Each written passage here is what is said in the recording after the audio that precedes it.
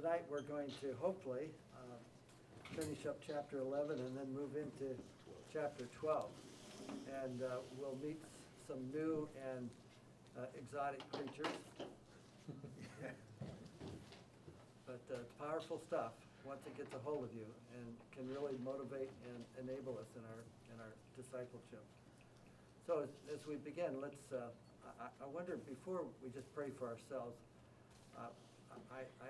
I imagine most of you have been following the developments in Afghanistan and the fall of Kabul, was doing some reading, trying to get some information about the state of the church. There are Christians in Afghanistan, not a ton. I remember a few years ago, Canon Andrew White from England, he was pastoring the St. George's Anglican Church in Kabul. And he came and spoke at our church in Geneva, Illinois. And it was just amazing what God had been doing in and through St. George's and elsewhere. But obviously, as the Taliban have increased their control, there's a tremendous amount of pressure on not only the general population, but particularly Christians will be targeted. And so it's, we're reading about martyrs and persecution, but we're about to see something potentially in Afghanistan that would bring this right up to date, sadly. So I think it'd be good if we could pray for God's help and enablement for the believers who are there. I passed on an article to Dave, and he's going to work it through a bit, but one organization, World Vision, are you familiar with World Vision? Yeah, sure. Yes. Well, they have about, I didn't know it, but they have 300 Afghan staff in Afghanistan. And they're all, at this point, as of whenever the article came in on the web yesterday or today, but they just talked about the tremendous impact it's going to be on children, especially, and not to mention girls and young women. So it's going to be a difficult time, and regardless of the politics or who does what or America's response, we need to pray for that fledgling church that's there. Many have gone to other countries as able, and they're refugees. Believers have been leaving for the last few years because the tremendous pressure. It's a solidly Muslim country, and a fanatical Taliban is pretty anti-Christian, obviously. So anyway, I wonder if several of us could just lift up the believers in Afghanistan, pray for God's protection and help.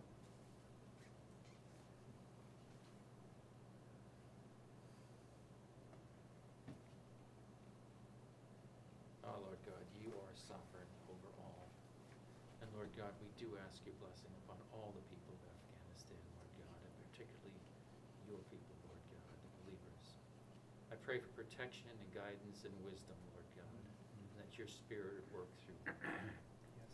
And Father, we pray that your Holy Spirit is there. We pray, Lord God, that you will be sovereign and that your will be done and that you be glorified, Lord God, through this event. Protect those people. Lord, you promised that you would not leave us as orphans, that you would come to be with us. We pray, Lord God, that by your Holy Spirit that you would encourage and strengthen the believers, that as they get together in small groups, that you would move in their midst, and that you would give them the wisdom and the direction as to what they might do to serve you, and that you would preserve them, Lord God, and that you would watch after them.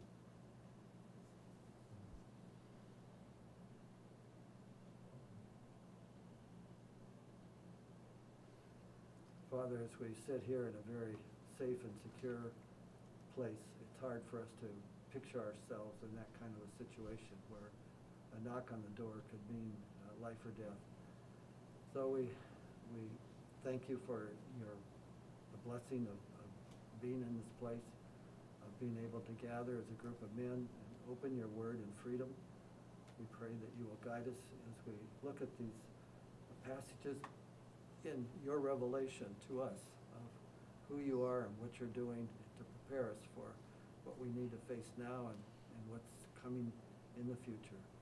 So thank you. Guide us by your Spirit. Give us insight and the ability to apply it to our lives afresh. So we commit this time in Christ's name.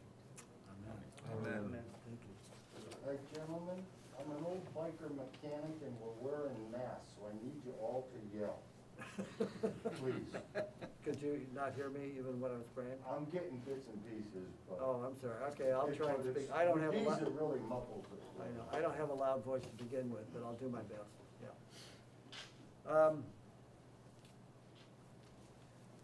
Just by way of a quick summary, you know, we started Revelation a number of weeks ago, and remember, the opening chapter was this picture of Christ, who he was, in all his glory and his majesty. And then chapters 2 and 3 was written for a specific audience, and you remember who was that audience that it was directed to? The churches, yeah, the 7 churches within present-day Turkey, in a certain area of Turkey. And although it was specific to those groups, still, they represented, I think, churches down through the ages and have messages for all of us, including St. Paul's in our individual lives. And then in chapters 4 and 5, heaven is opened, and there's this majestic vision of the throne and what's around it, and all the glory of God on the throne and of Christ. And it's just a magnificent portrait of what's there. But then, once you get into chapters 5 and onwards, then it gets difficult, because that's when it starts in with the judgments. But the judgments flow from a righteous, holy God, not a perverted dictator, you know, some guy who takes great pleasure in hurting innocent people. Nothing like that. What unfolds is overdue. And yet in the midst of that, we see his grace and mercy, and lives are spared, and opportunities are given to people to repent, to come to accept him as Lord and Savior. And there's, you know, from chapters 5 and 6 and onwards, we see, and including what we're dealing with now, we see a series of judgments. There's 3 different judgments, and we've covered 2 of those. Do you remember what those judgments are? This is sort of a pop quiz, guys. What was the first judgment? What was it called? There were 7 parts of it. The 7 seals. Seals. Yeah, 7 seals. And as things got worse, and you know, there were the 4 horses initially of the apocalypse, and things got pretty grim, and there's this cry, who in the world can stand? Who can live and face a holy God and all this righteous wrath that's coming out? How can a believer survive in all this? And the answer to that was, who can stand? Those who are sealed by the Holy Spirit that God claims as his own. And so it's the assurance to every believer that we will be protected, not necessarily safe physically, but we will be protected eternally. We'll be his forever. And then you come up to chapter 7, and you start in the 7th seal introduces a new set of judgments. And do you remember what that is? What those were called? We're still at the end of that. Was that The the scrolls? 7, what? Was that the scrolls? Well, the scrolls were part of the Was that the seals, yeah. Trumpets, yeah. The 7 trumpets, Trumpets. remember? The musicians come. So that starts in chapter 8 on. But in chapter 7, where it talks about the sealing of believers, they're described also as this 144,000. And some have felt that it was literal 144,000 ethnic Jews who would be saved in the last days. But for various reasons, a lot of scholars feel that they represent the church of God, the body of Christ. And when you come now into chapter 11, as the trumpets are continuing, we're coming up in verse 15 to the 7th trumpet. But we've been talking last week about these 2 witnesses. And again, it starts by there's a description of the temple area. And we looked at that, and that temple area was made up of, there was this community, the holy city, the community of believers there. And then what would happen to those who are outside of that protected area, unbelievers. And we saw that there were two witnesses, and for various reasons, it's felt that these could be two literal witnesses, extraordinary witnesses, but it seems that they're two, that they probably are representative of prophetic, of gifted men and women down through the years who particularly stood up and declared God's truth. And behind that, they're true of the whole body of Christ.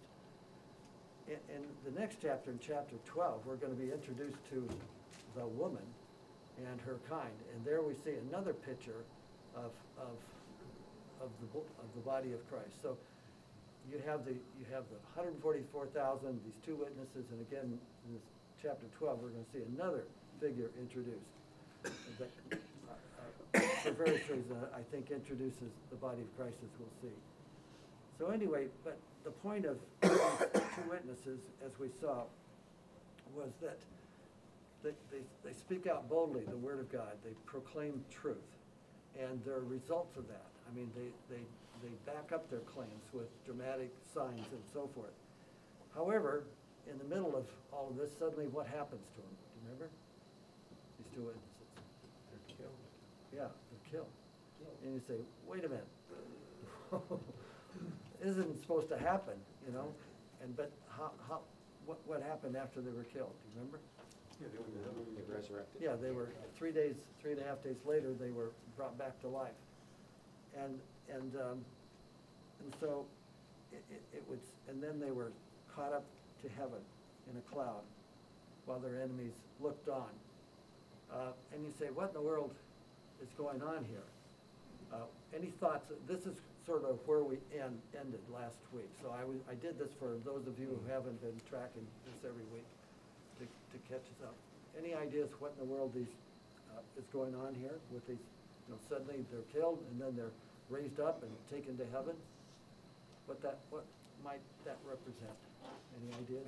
I had a thought about the two witnesses I mentioned to you, and the law and the prophets. So, and I was reading the story about the rich man and Lazarus, and the rich man ended up going to hell, and the poor Lazarus went to heaven, to Abraham's bosom. And the request was to send somebody to tell his family, that this place is real. And he says that you have the law and the prophets. And so the law and the prophets are, Jesus often referred that those are the witnesses that testify. Thank you. Yeah. Some have felt that these, go ahead, David. No, as I say, Moses being the law and Elijah being the prophet. Yeah. Right. Yeah. And others feel that they could represent these two witnesses, Jewish and Gentile Christians. Yeah. So in the end, we don't know. But anyway, they represent God and proclaim his truth. And although there's this setback, they're killed, they're brought back to life. And what do you think might that represent, or how would we explain that? Any ideas? Well, it is similar to Jesus being in the tomb for 3 days and then rising. Yeah. It would also really scare the locals watching this happen. These guys that are rotting in the streets suddenly come back to life. That's true. Yeah. Would there be a death and a resurrection which followed by eternal life, so that the law and the prophets are eternal, as Christ was. Yeah. It seems kind of funny after all this, that's what scares them. I mean, think about what they went through. Yeah. Many of them start to repent after that. Yeah. It's really crazy. Yeah. Well, it's interesting too that there was an earthquake, similar to the earthquake when Christ was crucified. That's right. And I mean, you're talking about a tenth of the city was killed. I mean, that would scare the heck out of everybody. Yeah. Wake them up a little bit. Wasn't Lazarus raised when Jesus came up 3.5 days, 4 days Right. later? Yeah. That's right. Yeah, for 4 days I think it was. Yeah. The sister said after 4 days he stinks. Exactly. So, I mean, regardless of the details, what comes across to me is that the point that is that the Church of Jesus Christ cannot be destroyed. It can be temporarily set back. It can look like it's been obliterated. And that's happened down through the centuries. There's been times when it looks like Christianity was going extinct. And look at North Korea, for instance. They've done everything they could to obliterate any idea of Christ in North Korea. But guess what? There are believers there.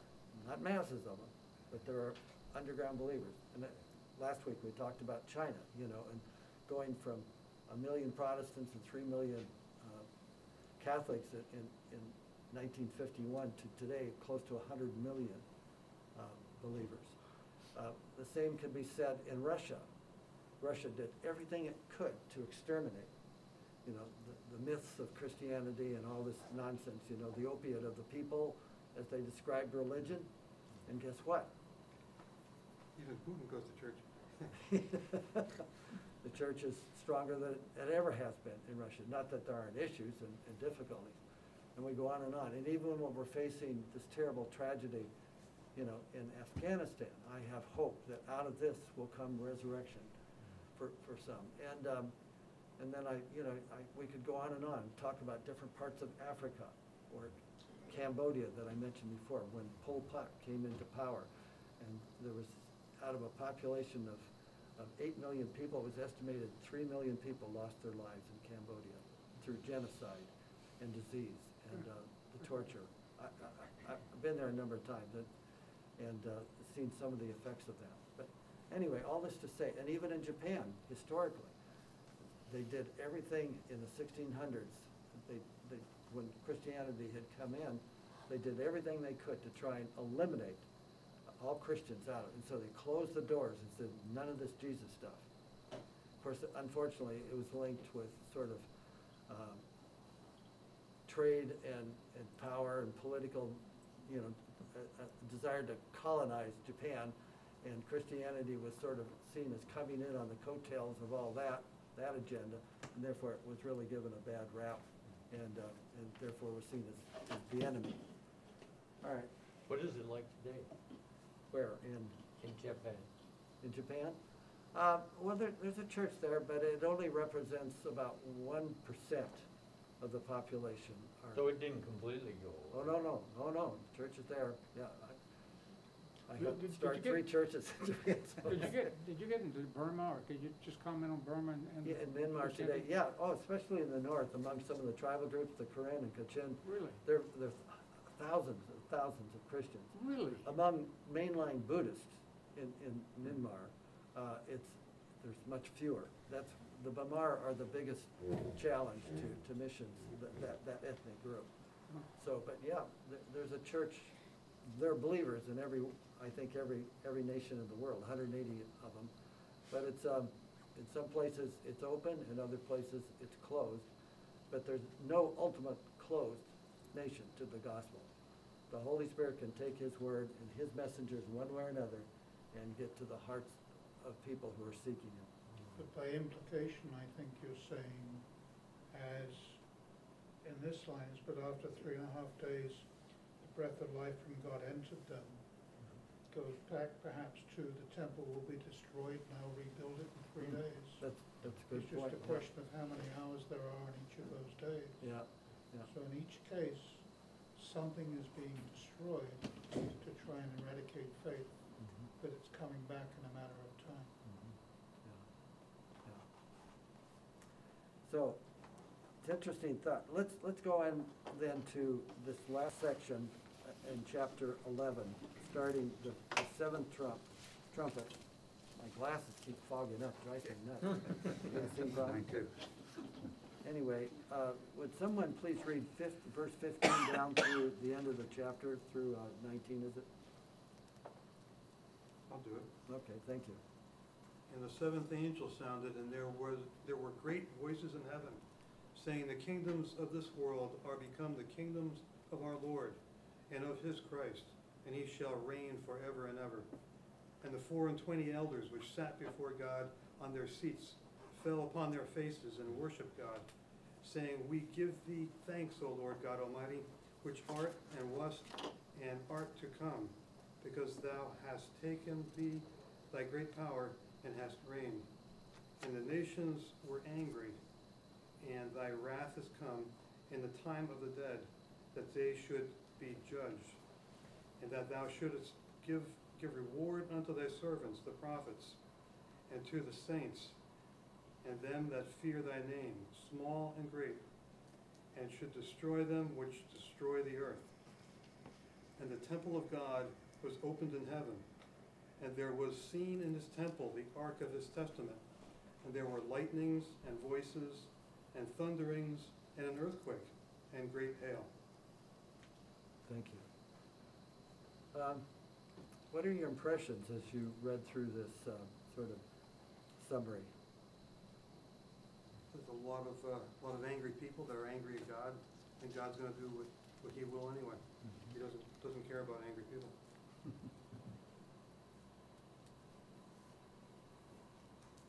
What else caught your attention or? Starting on the judgment. Yeah.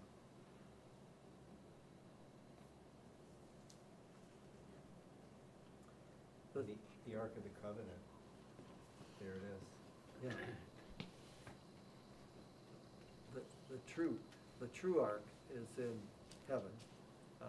The one that was on earth, as the writer of Hebrews tells us, is a copy of that, an imitation of that, and we'll get into that in a minute. But notice how it starts. He said, they said this with loud voices. What impression does that give?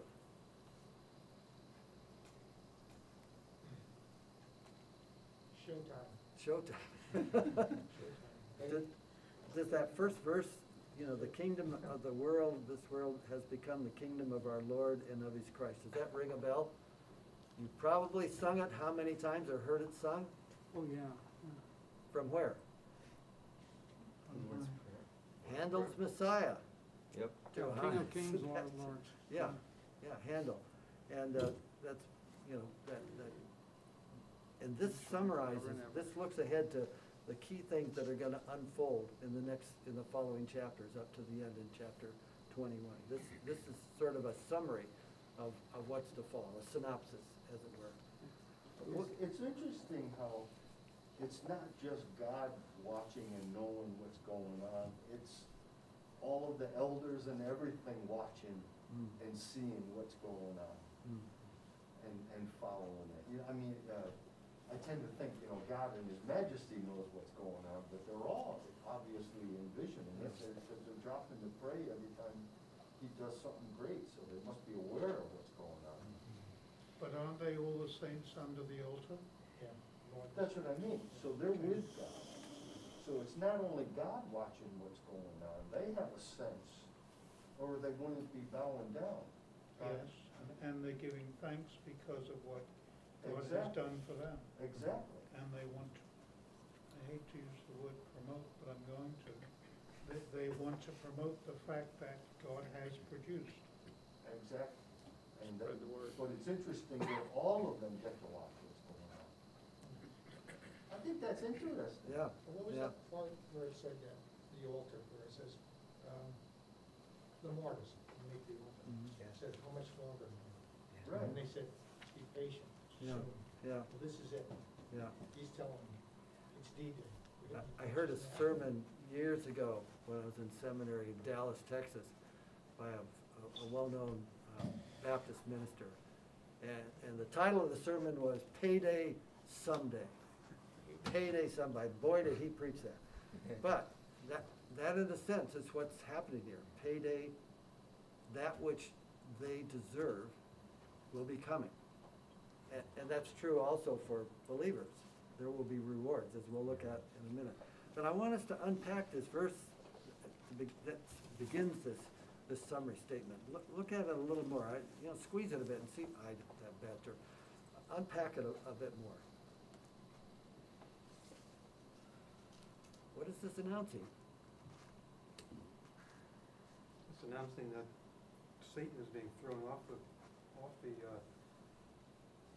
whatever that big chair is that the king sits on. Throne. Yeah, the throne. Satan's being thrown off the throne of the earth. And now they have a new sheriff in town. Mm. And God's taking it back. It's kind of like that, might be a sign in front of a church that says, the wages of sin is death, repent before payday. So God's coming back and it's payday. Good. Dan, the other thing I noticed here, the elders are sitting on thrones. So they're actually reigning with God. In a similar way, we are kings and priests, and we are reigning here in the domain that God has given us to march around our vocation and everything. And they are truly reigning with him. It's quite mysterious. Yeah, there's a sense here in which, I mean, one way to put that is when it says the kingdom of the world has become the kingdom of our Lord and of his Christ. We're talking about a regime change. Yeah. We're talking about a transfer of so-called power from this world to its rightful owner. And that's actually taking place now. You are, and I aren't we a product of that regime change? Where is our loyalty now? Should be with God. Yeah. But obviously by looking at the world, where things are happening in the world, Satan still has sway. Oh, he over does. much of this world. That's for sure. And I Verse 4, so, like I said, we give thanks to you, good Lord God Almighty, who is and who was. Mhm. Sort of struck me, that one. yeah, And it says, to you who have taken your great power, and now he's going to begin to reign. Mhm. You know, he's going to put all that power into carrying this out. But Yeah. who is and who was. But verse 19 reinforces that through all the praise, through all the expectations of things to come, in the end, the Ark of the Covenant is behind it all. Mm. And the Ark of the Covenant goes back to Noah, Moses. Old Testament, for sure. So that we are driven in our own contemporary times to take contemporary action, but behind it all still is the Ark of the Covenant, which is the covenant God made with the people many years ago. Any other observations?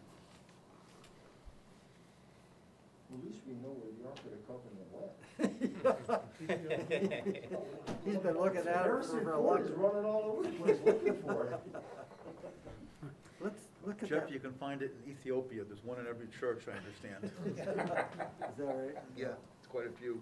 Yeah, I haven't heard of Well, and the statement is really to the non-believers, those that are being persecuted, because as believers, you know that God was and is to come, that he always was sovereign, it was always his world, and it was just a matter of time until this happened. Mhm. And that's why the next statement is who is and who was. Yeah. I mean, that's something to tuck under your pillow at night, after watching the evening news or something like that. Who's ultimately in control? Whose kingdom is coming and will finally replace what's here. It's a bit intriguing, don't you think? What is this, well, before we get to let's do the temple, then I want to back up and talk about the rewarding business that's going on here. Would somebody read for me Hebrews chapter 9, verses 11 to 12. And then there's another brief section in Hebrews 10, but just starting with Hebrews 9, 11 to 12. When Christ came as high priest of the good things that are already here, he went through the greater and more perfect tabernacle that is not made man, that is to say, not a part of this creation. He did not enter by means of the blood of goats and calves, but entered the most holy place once for all by his own blood, having obtained eternal redemption. And then chapter 10, verses 19 to 22. Somebody else can do that. Somebody else like to read that? chapter 10, 19 to 22. Sure.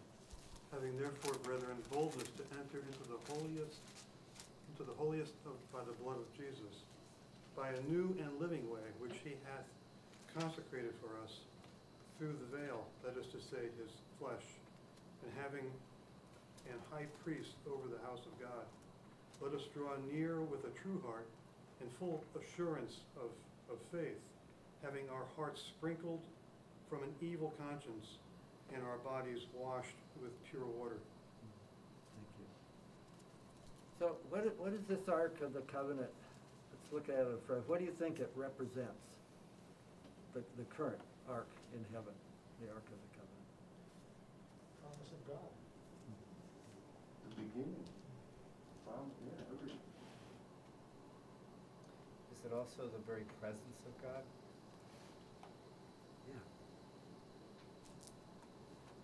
I think the Ark is a symbol of what Christ did on the cross by way of shedding his blood and to pay the price for our redemption. And therefore, it's an eternal symbol of Christ's sacrificial act for us and his agreement. Remember, he says a new agreement, a new covenant I'm making with you. In other words, one pastor said, a new arrangement for living. Here's a new way I want you to live. And Jeremiah talks about that, the new covenant. He says, no longer will you have to just be a slave to a bunch of rules. You don't do this and don't do that. Don't cuss, don't swear, don't chew, and go with girls that do, they used to say. But I think, I don't know where that came from. It happens. But now we have immediate and full access to the throne because of what Christ did for us. And so I think that the ark there is the symbol of Christ's finished work on our behalf. And so let's back up for just a minute and let's look at the time has come for judging the dead and that the few sentences that before 19. So that what is that? Verse 18. Can somebody reread that for us? Verse 18? Yeah. Now we're remission of, No, I'm sorry, we're back in chapter Revelation. Oh, sorry. Chapter 11. Sorry about, excuse me, folks. I got carried away. The nations raged, but your wrath came, and the time for the dead to be judged, and for rewarding your servants, the prophets and saints, and those who fear your name, both small and great, and for destroying the destroyers of the earth. Okay. What do you think this is saying? Rewarding your servants? Is this in the judgment? Judging them and rewarding them by choosing them? Is that what that's saying? Anybody want to respond to that question? God chooses us. That's what I mean. Yeah, we're definitely It's chosen. being chosen as our reward. So he chooses who gets saved. Are we Like under, it says, for rewarding your servants. are And the, nations rage. I'm sorry, are the servants, the prophets and the saints under the altar? Are they is that another way they're being rewarded or identified to be rewarded? After all, it's the 144,000 who are sealed. And it's those people who are under the altar who are protected, at least my perception. They are protected from being the 2/3 that keeps being cut off in the beginning of the book. Weren't they already rewarded by being under the altar? Well, I don't know, I feel a lot better under the throne at that point. Well, I think it's talking about the judgment in general. And those that do not believe in Jesus Christ will get his wrath. And those that are believers, the saints, whether they're the martyrs or everyone else who believes, will be rewarded. And the reward is to be in heaven with God. So I think it's just making the distinction. There will be a judgment. All will be judged. Those that don't know him have the wrath. Those that do know him will be rewarded. So it's more of a, like we were talking the other day, a general statement, not necessarily in a chronological order that we're reading it according to the events. Yeah, I think I see what you mean, yeah. Remember back in Second Corinthians. Where is it? We must all Stand before the judgment seat of stand Christ. before, yeah. Yeah, I'm not suddenly sure. blanking out as to where that is. Anyway, yeah, here it is, okay. This is 2 Corinthians 5, verse 11. He says, "For we must all appear before the judgment seat of Christ," the bema, "that each one may receive what is due him for the things done while in the body, whether good or bad." So there is a sense in which all of us will be judged, but fortunately, for believers, that judgment won't be eternal separation from God. We'll never, as Paul wrote in 2 Thessalonians chapter 1, we will be saved from the wrath of God. So, yeah, to be in heaven is reward enough, but there will be recognition of our deeds, our service, what we did that brought glory to God, and build up His body and fed people and encouraged the saints and all that goes with that. So both are. But to me, this is, I think it's interesting the way he singles out sort of each category. And he calls them your servants, and he starts with whom? The prophets, and then saints, and Those who fear your name. yeah, Small and small and great. So nobody's left out in the body of Christ. And then he says, but for those who destroyed the earth, in other words, we'll see more of that later in the wrath of God, but he's talking about unbelievers and those who've defiled his creation, not only defiled his name and rebelled against him, but defiled his creation too. And so there's been a payday someday for unbelievers, but also we're exhorted to be careful and serving, and because there will be recognition and rewards for that. I don't know exactly what it'll look like. I'll just be glad to be there, whether I get a prize, but I don't even know what it'll look like. Just But- get me through the door. Get me on the right side of the door. There you go. The other piece that I see here, it's actually like their prayers are answered. If they've prayed, "Thy kingdom come," in verse 16, it says, "We give thanks to you, Lord God, the one who is and who was, because you've taken your great power and you've begun to reign." So it's begun, and it's a good thing. Yeah. And what happens to the people that are not necessarily non-believers, but never had the opportunity to know God? That's a great question, and we're gonna talk about that a little bit later on, not Okay. tonight, but yeah. That's always the question. It's God's, just know this, that God's justice is fair. And there are, I've got a whole thing, later on when we get to chapter 20, we'll talk about that. So I'm you not can- going anywhere tonight. I got- Make it tonight, though. Stay tuned. But that's an excellent question. That's one that many of us struggle with and wonder, what of the unevangelized? What of those who've never had the chance to hear and so forth? All right? Okay, now, any other comments on chapter 11? I know it was a toughie in a way when we started, and all this about the two witnesses and so forth, but in general, we're called, the big question in chapter 7 was, who in the world can stand in the light of the anger, the wrath of God, and all this is coming?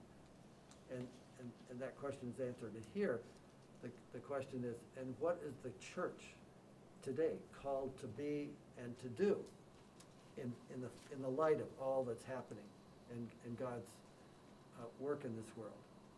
And what are we called to be and to do based on chapter 11?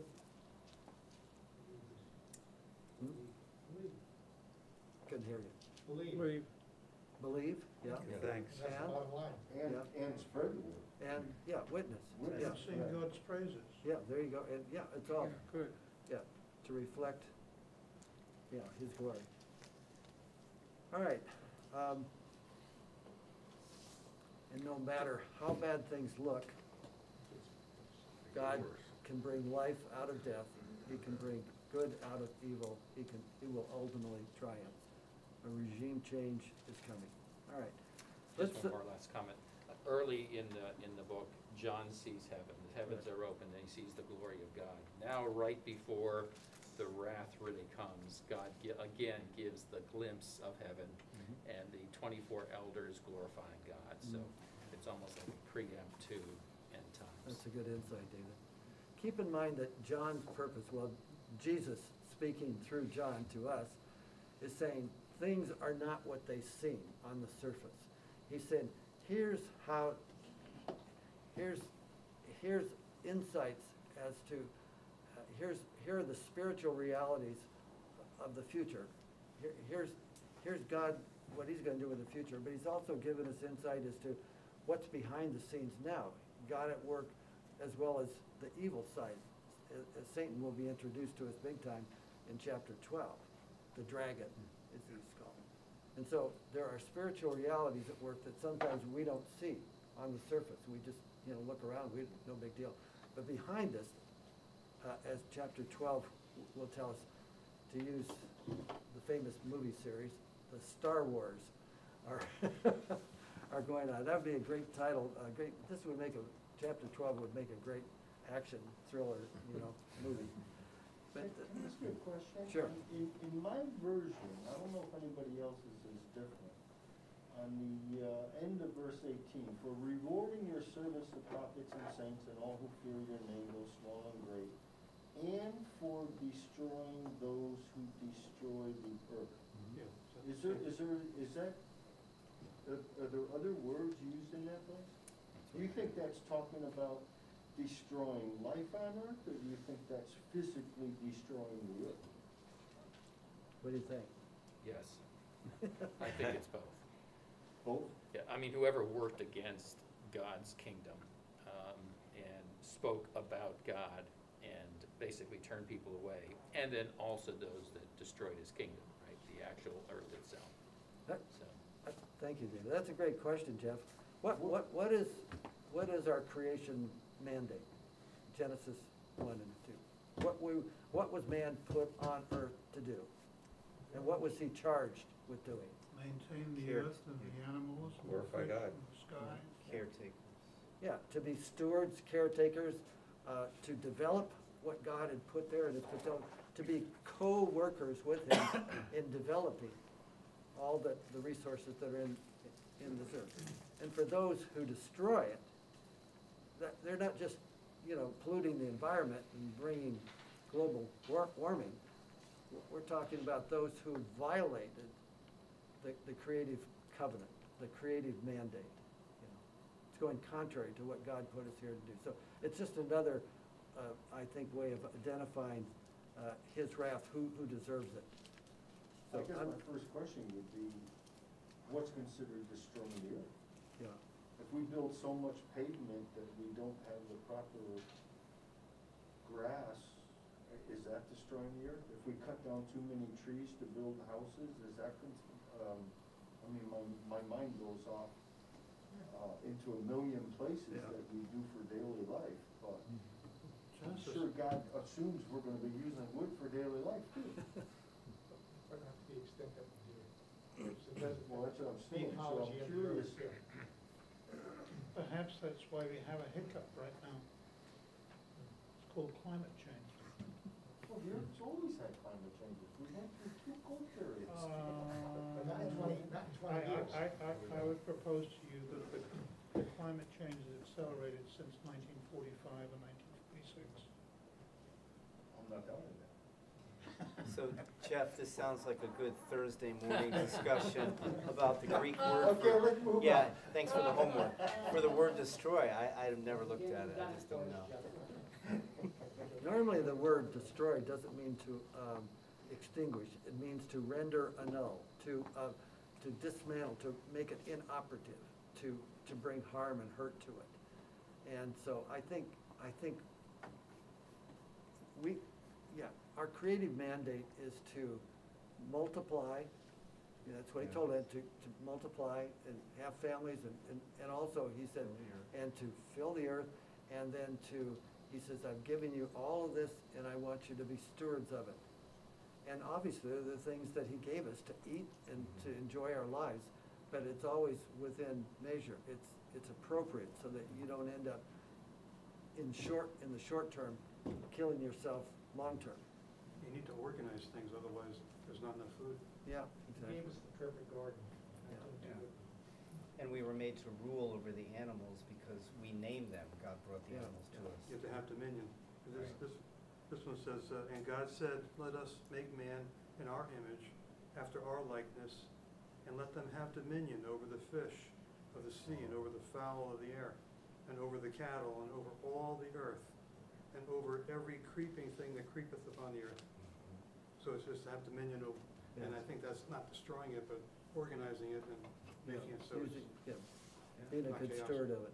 And I think God wants us to join, I think in the new heavens and the new earth, I think we're going to be, I don't think we're going to be sitting there just, what do you call it? Strumming a harp. I think we're going to be co-workers in developing, and creating, and exploring. I think, we say, why do people want to climb this mountain or go to there or do this? I think that's part of this inbuilt desire to find what's there. And then the good side is to create good things out of it, to improve life and so forth. And that which contributes to wholeness and community and health, I think, is part of the positive side of our creation mandate. And if we're made in his image, part of that image is to create. The image is marred right now, but in heaven it will be completely Yeah. restored. So we will be creating and doing stuff. Okay, let's jump in for a few minutes to chapter 12. And would somebody read verses 1, if I get my glasses done fogged, 1 down through verse 9.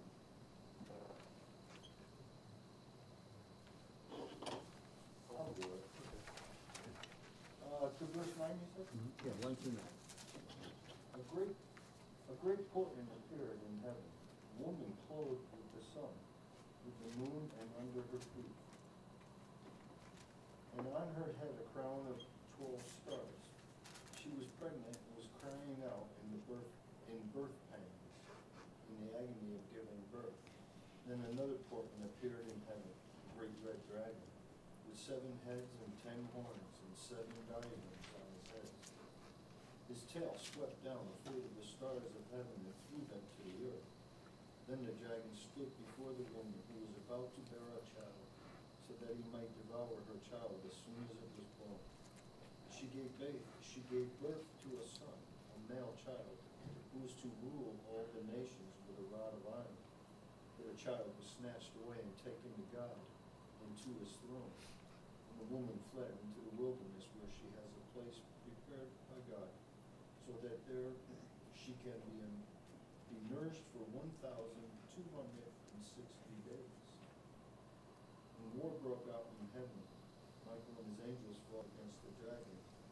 The dragon and his angels fought back, but they were defeated. And there was no longer any place for them in heaven. The great dragon was thrown down, the ancient serpent, who is called the devil and Satan, the deceiver of the whole world. He was thrown down to the earth, and his angels were thrown down with him. Thank you. Wow. So who are the main characters in this section, chapter 12? You have the woman, you have the son, you have Michael and Satan. And we have 1,260 more days. Which is how many years? A 3.5 years. 3.5 years. Get that again? Okay. So he begins and says, this is what he saw. And he said, a great and wondrous sign appeared in heaven. Whenever you see the word sign, what does that indicate? Pay attention. Yeah? But what's the purpose of a sign? As a message. Direction. To show us stuff. Information. It points to something other than itself. So what he's seeing, it points to a bigger reality, a different reality. So, and then so he's describing, first of all, this woman, and how is she described? Pregnant and giving birth. Okay, but before that, there's a few other descriptive words. clothed with the sun and with the moon under her feet. Oh, yeah, yeah. What's that all about, do you think? 12 stars represent the 12 tribes? It seems to describe the church, right? But then in the beginning, you think it's obviously Mary giving birth to Jesus, but then later, the church kind of goes and God protects it, almost like it becomes the church. So this woman that's being introduced in one sense she signifies something, there's a deeper spiritual significance. So obviously, it's a combination of things. Because she gives birth, who does it appear to be again, David? Who's this pointing at? Mary? Mary, Yeah. right. So it's pointing at Mary, but also Mary represents something more here. Because see how she is described? Yeah, she's more incredibly dressed than Mary ever could have been, with the moon and sun, stars. So So- she's- Could she represents the 12 tribes of Israel? Exactly, yeah. Good God. She represents the people of Israel in the past, and then that believing remnant, like those who are waiting patiently for the coming of Messiah. Remember some of the characters that are introduced in Luke 2 that were, The Magi. well, yeah, the Magi came, but in terms of the temple, remember they had to take Jesus up to have him for When he was his 12. his purification and so forth. And so you had Elizabeth and Zechariah, Simon and Anna, and then it talks about the woman's other offspring. So it seems like this is Mary, but she's representing more, the believing remnant from the Old Testament, and it talks about her children. What do you think that points to? The believers. right? Yeah, believers who will come out of that. And so she's a sign, and she's described as a sign, but it says that she was pregnant and cried out in pain as she was about to give birth. And then, we'll get to the birth of Jesus in a minute, but it said, then another sign appeared in heaven. And what's that sign about? The red dragon? Enormous red dragon with 7 heads and 10 horns.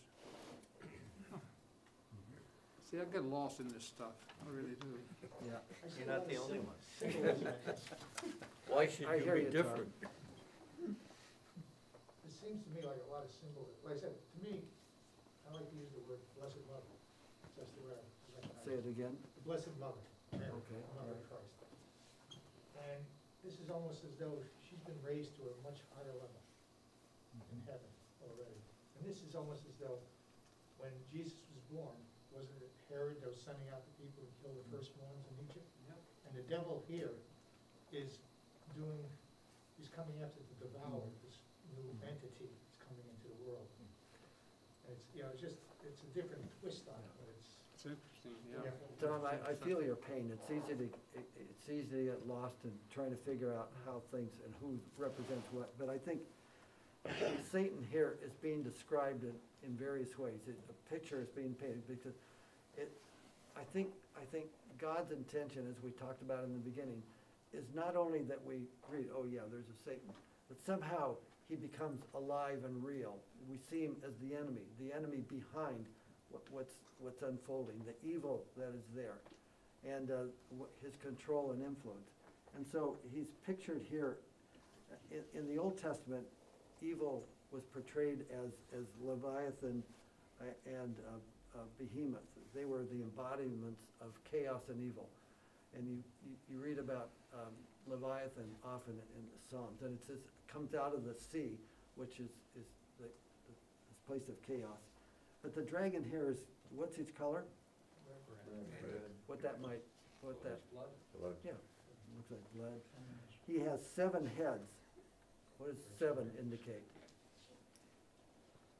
Perfect. 7 tribes? No, No, that was that's 12. No, Crown. seven is Yeah, completeness. say it again? What's that, this crown? Yeah, but the 7, yeah, the Jim number 7 usually Completeness. indicates what? Does somebody- Completeness. Oh, yeah, completeness, right. Completely. Okay. So here, he has 7 heads. 7 is the number of completeness.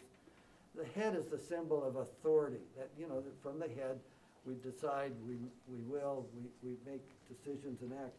So he has complete authority, and although obviously it's ultimately only under the authority of God, he has 10 horns, and what did a horn represent in Strength.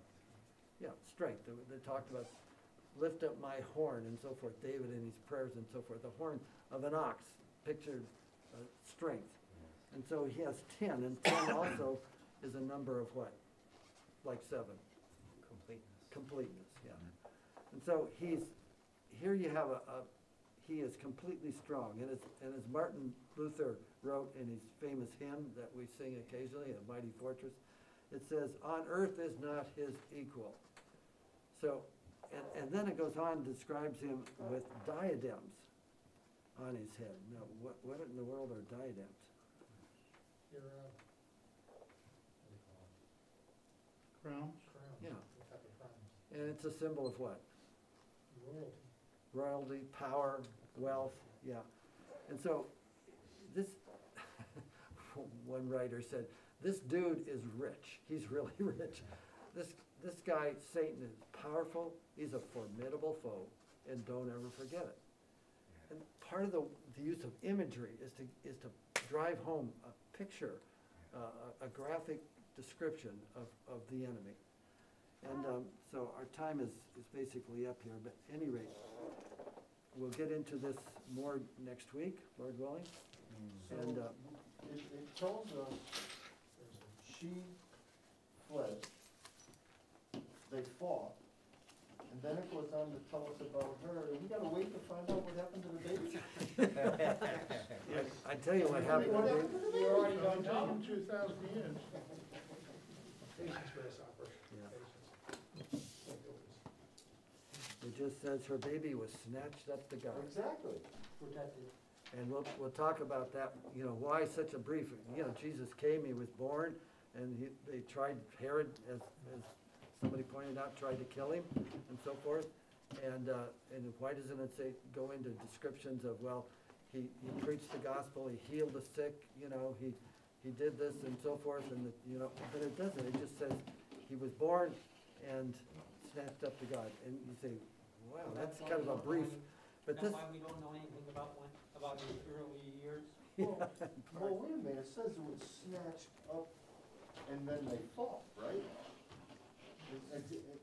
Isn't that, I've read it a couple of times, isn't that? Well, it said the dragon stood in front of the woman who was about to give birth so that he might devour her child. So that, and it says, the moment it was born, she gave birth to a son, a male child, who will rule all the nations with an iron scepter, and her child was snatched up to God.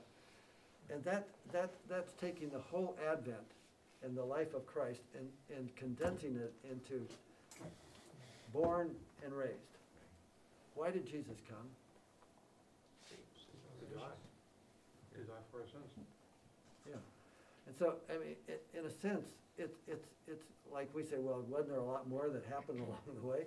But here it's just, there's a, we'll see this in 2 Timothy 3:16. Just read that quickly, and then we need to stop. I gotta be obedient to Father Joe. 2 Timothy 3:16, if I can find it. There's a poem or a hymn, and it says this. There's a first, no, it's 1 Timothy.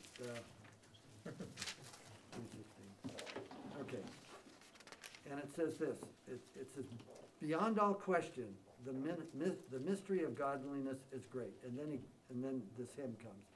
He appeared in a body, was vindicated by the Spirit, was seen by angels, was preached among the nations, was believed on in the world, was taken up into glory. And again, it's a very quick summary of the whole scope of his life and what he was here for. He came to die. And then the ascension shows, you know, we know it was Jesus that's talking about because he says he will rule the nations.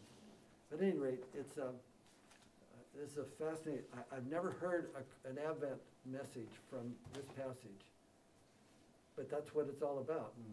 We'll talk more about it next week. All right. Any other prayer requests, gentlemen? Anything else you want to share as we dismember, before we dismember? Maybe a prayer for the people in Haiti.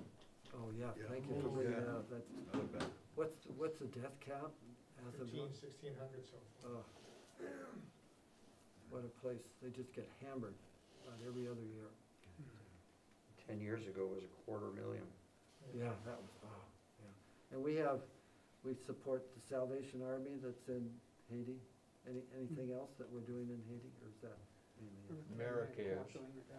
Pardon? Yeah. AmeriCares is down there too. Okay, They're out of Stanford. oh, okay. All right. Well, David, would you mind closing us in a word of prayer? I would love to. Lord God, we glorify you and thank you for this evening. We thank you for the wisdom that you have placed in our hearts, Lord. And we're grateful, Father, for who you are, your sovereign, perfect will. And we thank you, Lord, for the hope that you put in our hearts, knowing that you are in control of all. We thank you for the word this evening, Lord God. We pray that we would take it into our spirit and we would live out this spirit that you had given us, Lord. Bless this day. Bless each member here. Allow us, Lord God, to go out and come to know you deeper, more closer relationships, Father. Bless us and keep us safe. And we ask all this in the precious name of your Son, Jesus. Amen. Thank you.